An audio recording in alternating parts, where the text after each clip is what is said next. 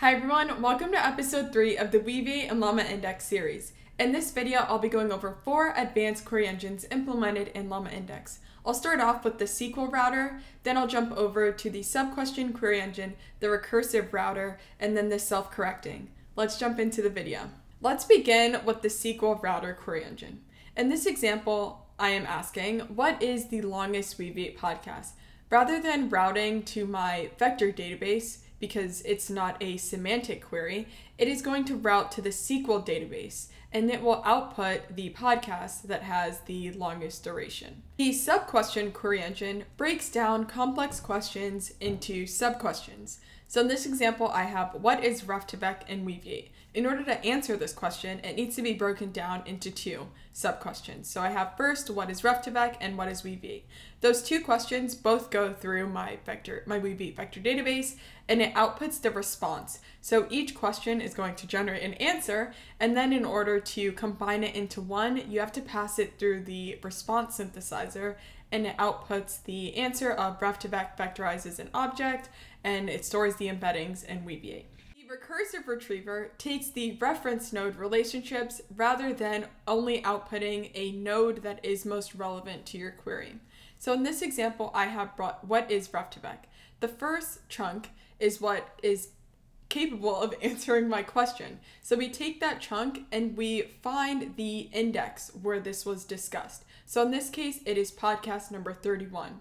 So once we are in that index, we take the original query, which is what is ref2vec, along with the chunk or node that is most relevant, and it outputs the answer. The self-correcting query engine uses an LLM to evaluate its response. So in the example again of what is ref2vec, it answers ref2vec vectorizes an object. If my evaluation is prompted with not being too vague or not being too long, it will then say, meh, that's not a great output, so we're gonna hit the original query along with the evaluator to make a new query. So instead, what is being passed in is, what is ref2vec and how does it vectorize objects? So give it a little more information.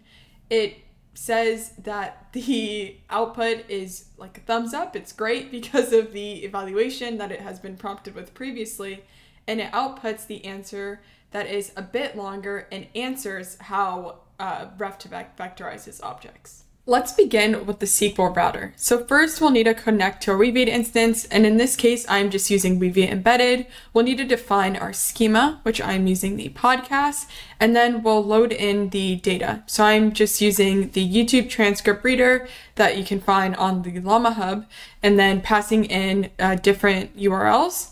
Then I'm going to be building the Weaviate index, and if you aren't familiar with this, you can watch episode 2.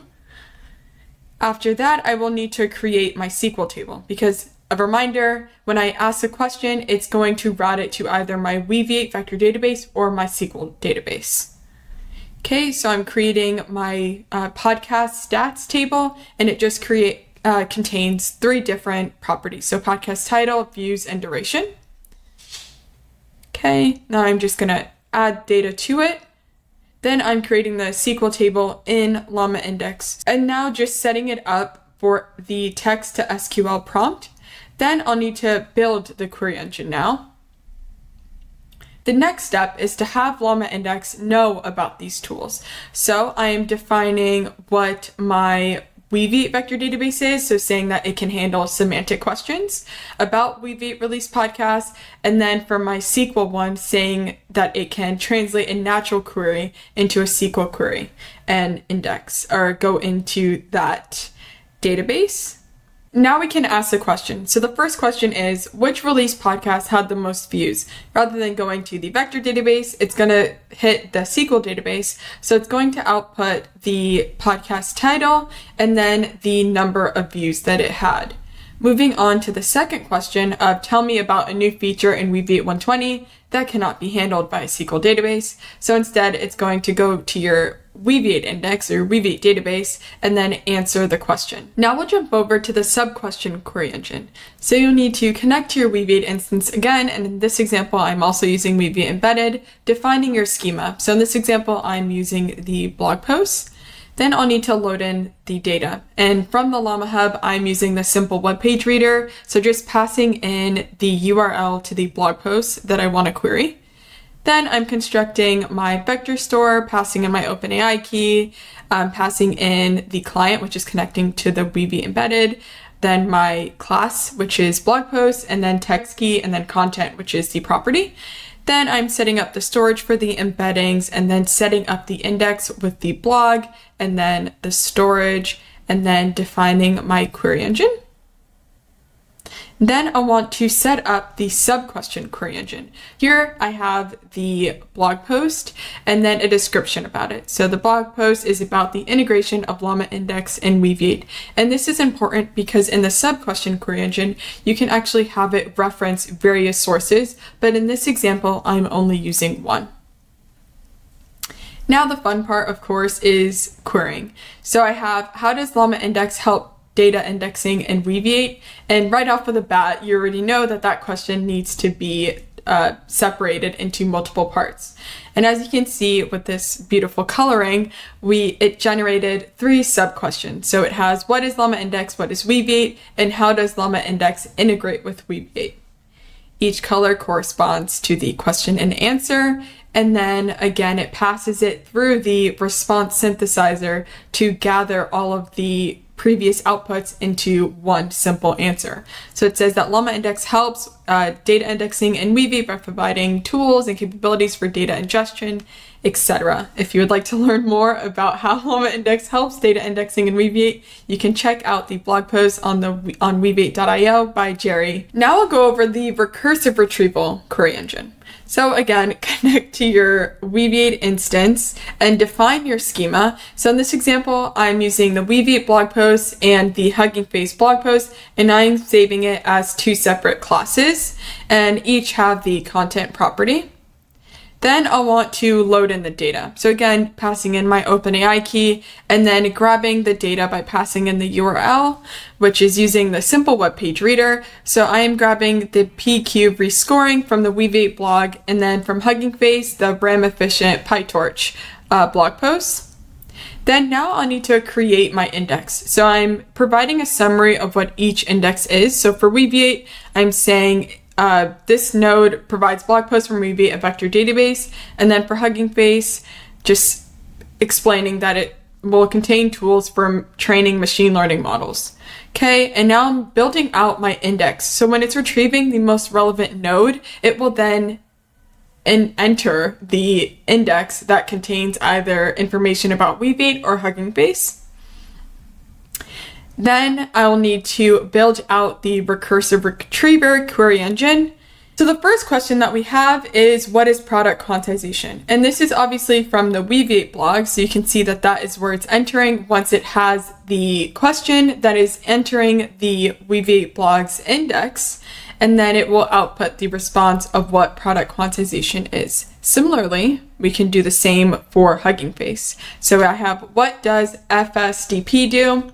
It is entering the Hugging Face blogs and then outputs the answer. The last query engine I'll be covering is the self-correcting query engine.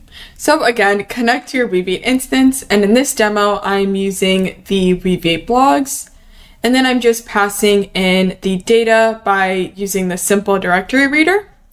Then I'm constructing my Weaviate vector store, again, passing in my index name, which is a class, along with the property, and then setting up the index, and then jumping into a query. So this is a query without the self-correcting. So I'm asking, what is ref2vec? And you can see that the answer is it's pretty short and doesn't provide too much information, or it doesn't answer the question how I'd like. So this is where you can configure this with the self-correcting query engine.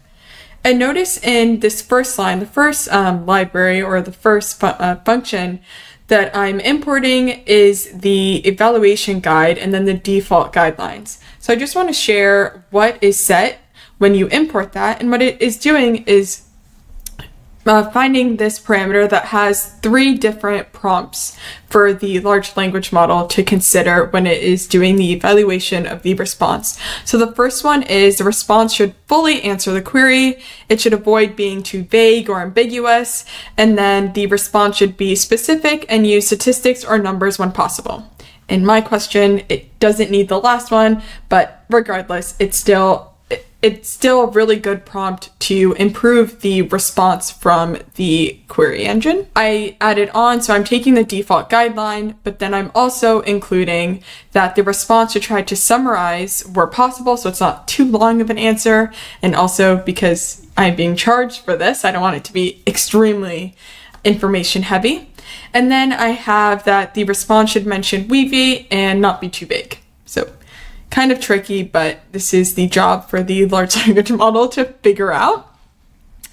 Now I want to see where the evaluation is coming into play with the original query that I asked. So now I'll see how can the response be improved, and I want to see the thinking of the large language model. So it's saying that the response fails to mention Weaviate and it is too vague. So it's saying, okay, how can I improve this, which is great. So here is the improved answer, or like a bit of the answer, which is how it can mention Weaviate and how it can improve the information. So then it ends with this question of what is Retrieval and how does it work with Weaviate? Now I'll print the final answer that it outputs, and also I want to add that you can specify the number of times that you want it to evaluate itself. And this example, it's only doing it once, but maybe you're like, maybe the 3rd time is the charm, and that is what you set it to. Maybe your answer improves, or maybe it just gets worse. It's just something to decide. Okay, so the final answer that it outputs is Retrieval is a method of representing, so it defines what Retrieval is and how it is used in Weaviate, and then also the applications. So to me, this is an A+ answer. Thank you so much for watching episode 3 of the Weaviate and LlamaIndex series. I hope you enjoyed this video, and if you'd like to begin from the start of this series, you can check out the links on this video or down below in the description. Take care, and thanks for watching. Bye! Say bye, Bowen.